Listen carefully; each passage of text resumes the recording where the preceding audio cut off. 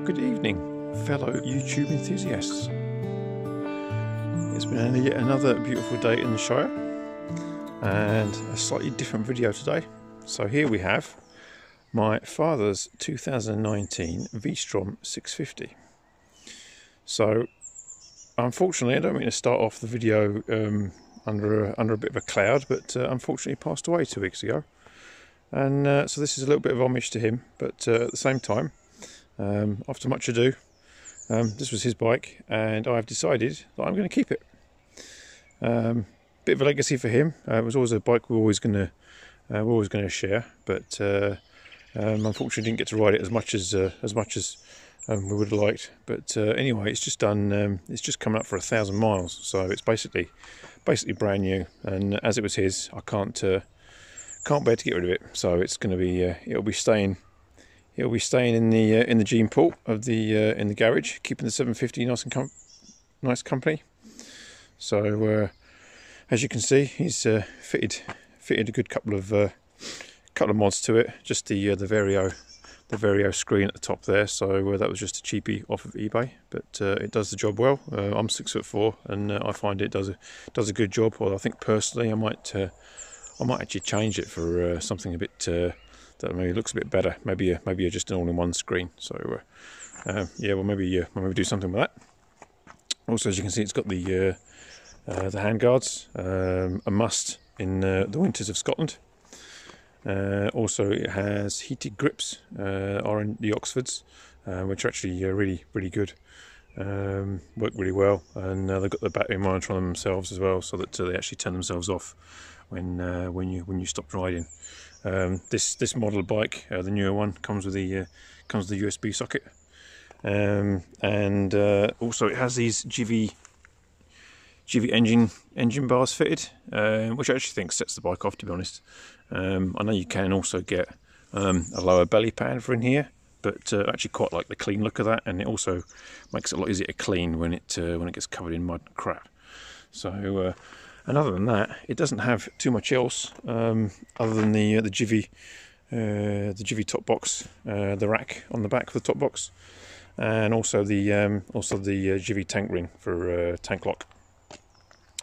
So that's it, and obviously the obligatory Optimate there in the underneath the seat, so it just gets connected on and off.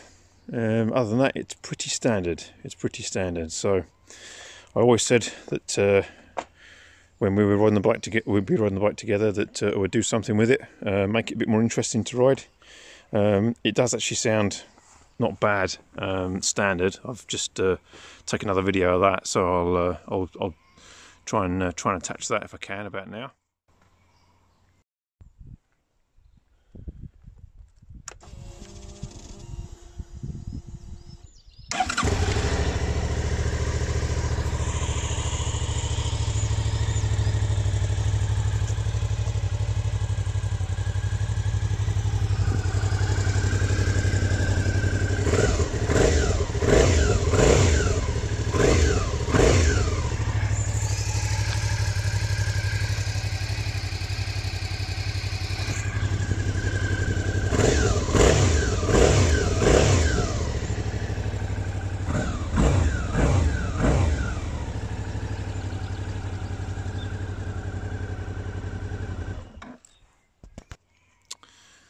So yeah, so I think being the SV650 engine, it could just do with a little bit more attitude, but it's a grossly underrated motorcycle. It does scratch really well. Certainly around the back roads, it's quite surprising the performance that it has. Just for a 650, it's pretty good for just shy of 80 horsepower. It makes you realise that you don't actually need too much power on the road, but it's comfy, plenty quick enough, sounds good. So of course, which brings me to the next add-on, which I have just ordered, which is that. So that is a Black Widow, as you can see, 3/4 system, or full system actually. It's a tri-oval carbon system, so that will be going on, and the video of that will be coming up. But yeah, hopefully I can carry on with Dad's legacy and get some miles on this bad boy, and it'll be good to just yeah, be thinking of him all the time, but it'd be good to get him get some more miles on this baby, and just take it easy, do a bit of touring.